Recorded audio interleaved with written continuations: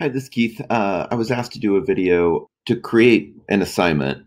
Click Create Assignment, and we're just going to put CER, and I can put some instructions, whatever.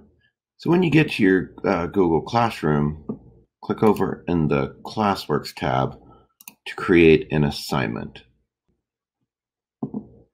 I'm just going to put CER.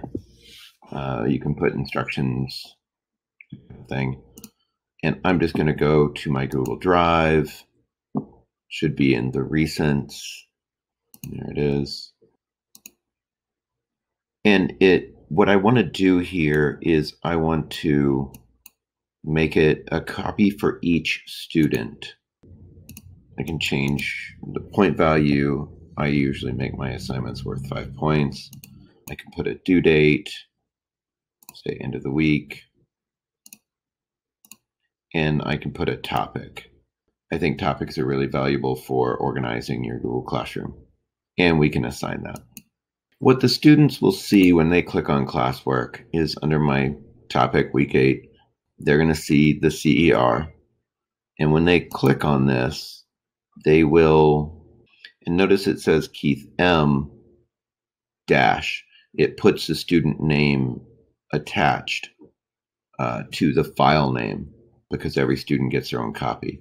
So the question would already be there. You would just double click and you would type, whatever. They would just type on it in each box, right? And then when they're done with that, it automatically saves. They go back, they view assignment. It's been attached in their work. It says your work. This is from the student perspective. Your work, it's been attached. They can turn it in. They can also make private comments to you, telling you how they did something or why they did something, or I've had students submit all kinds of things, why it was late, blah, blah, blah. When it comes to grading, you're going to go through, click on it, and it'll say 1 turned in. So I click on that. It says that Keith M has turned it in.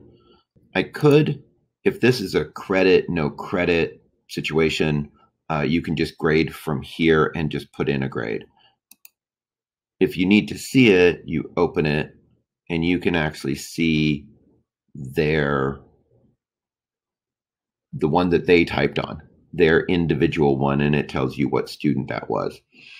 Again, you can, any private comments that the student sent you will be here, and you can reply to those private comments. From here, I can look at it and I can enter a grade, right? If this was sent to me with just this on it, I would obviously not give it a grade. I wouldn't give it a 0 necessarily. I would just simply return it. It's the same as just handing the piece of paper back to the student in real life. This is not complete, finish it. And then I would probably put a private comment on here addressing it. If you're doing multiple, like a whole class worth of grading, you don't need to return each one individually. It takes a lot more time. You can grade all of them. And then here, it's return multiple submissions, and it'll return them all at the same time, which I find is just a time saver. But let's just do this and return it. This is the problem with returning each one individually, is this window comes up and you have to verify that you want it returned, where if you're doing multiples at a time, everything comes up.